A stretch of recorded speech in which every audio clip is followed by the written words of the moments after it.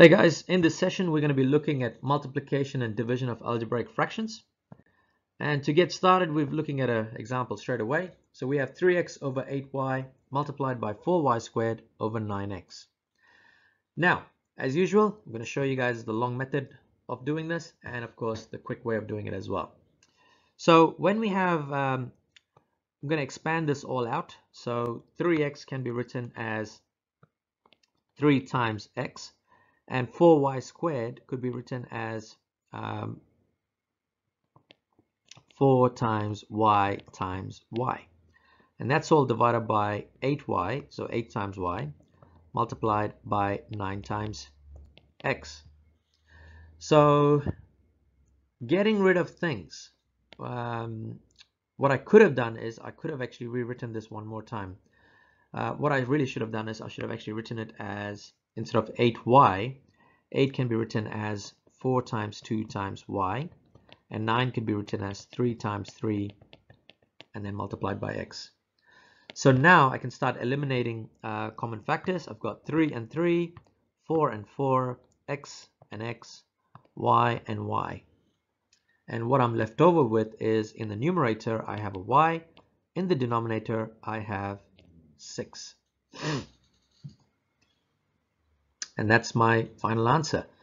So if you were to do this in a quicker way, like in the previous videos that I was showing you, what you could do is, because it's a multiplication sign, you can actually cancel things out on the opposite fractions. So for example, because it's being multiplied, I could cancel out these two x's, and I could cancel out this y with 1y from here.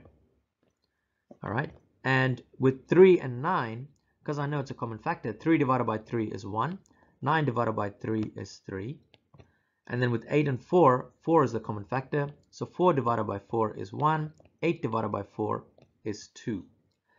And what you'll notice is, in the numerator I have just one y, and in the denominator I have a 2 and a 3, which is 6.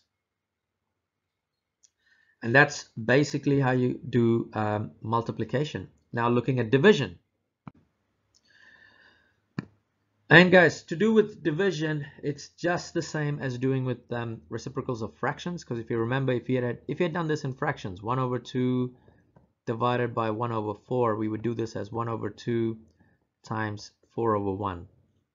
So likewise, this question is going to be 9a over 8y multiplied by 72y to the power of 4 and 3a squared.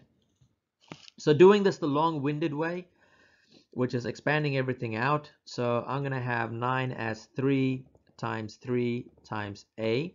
72 can be written as 8 times, because 8 is a common factor at the bottom, I'm going to leave it as 8 times 9 times y to the power of 4, and the whole thing divided by 8 times y times 3 times a times a. So cancelling things out, I've got 2 3's get rid of each other, the 8's have gone, the y's have gone, and 1a has gone here. So which means in the numerator I've got 27y cubed divided by 1 positive a. So if I was to do this the quick elimination way, then I have 9a times 72y to the power of 4, and that's over 8y and 3a squared. So eliminating my 9 first, because 9 and 3, 9 divided by 3 is 3, 3 divided by 3 is 1, so I'm not really going to put the 1 there. 72 is an 8, so 72 divided by 8 is 9, and 8 just cancels out itself. Then my y disappears, and this 4 becomes a 3. Next is my a disappears here, and this 2 becomes a 1.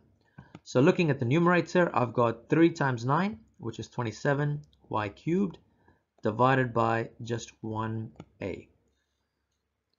And that's basically it, guys. That's how you do multiplication and division of algebraic fractions. Any questions, pop it in the comments, and thank you for watching.